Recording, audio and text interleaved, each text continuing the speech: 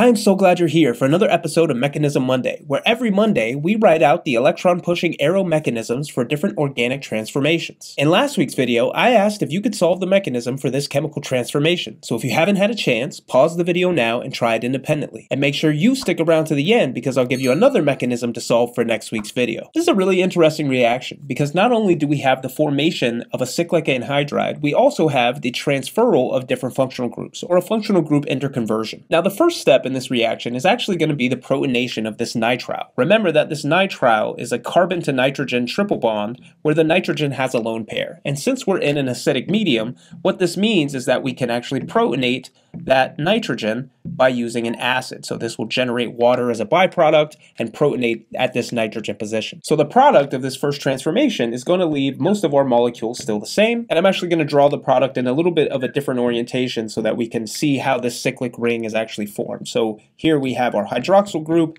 and then if I was to draw several of these carbons, I would end up with this carbon here, triple bond to nitrogen. It's going to be positively charged now because it has been protonated. And remember, all of these sp3 hybridized carbons are fully flexible and can rotate, so this orientation is perfectly reasonable. And what this does, since this nitrogen is positively charged, is it actually makes this carbon susceptible to nucleophilic attack. In fact, the next step can actually be nucleophilic attack by this hydroxyl group, which is in close proximity. So this will attack this carbon, freeing up these pi electrons to come make this nitrogen neutral. And the product of this transformation actually serves to close this ring. So now we have this oxygen attached to this carbon, which is how we actually close that ring. So this was the carbon that the oxygen attacked. That means our methyl group is located at this position. And here we have a double bond to nitrogen, as well as this hydrogen, and this is now a neutral hydrogen, but remember this oxygen still has this hydrogen attached to it, which means that we have conserved our charge because now this oxygen is going to be positively charged. So what we can actually have happen next is an intramolecular proton transfer, where this nitrogen comes and deprotonates that hydrogen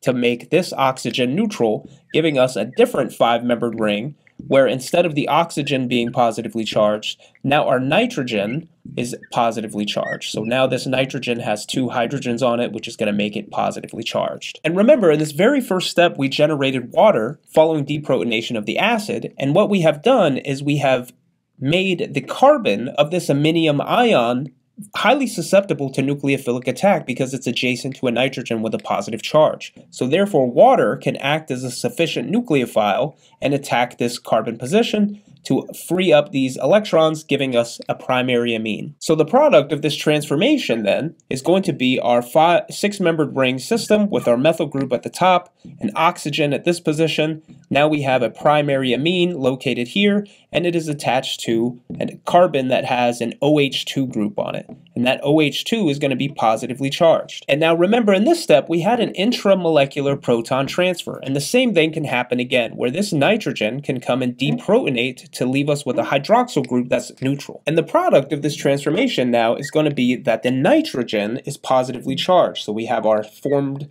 6-membered ring, where our methyl group is at the top. Here we have our nitrogen, which now has 3 hydrogens on it, making it positively charged.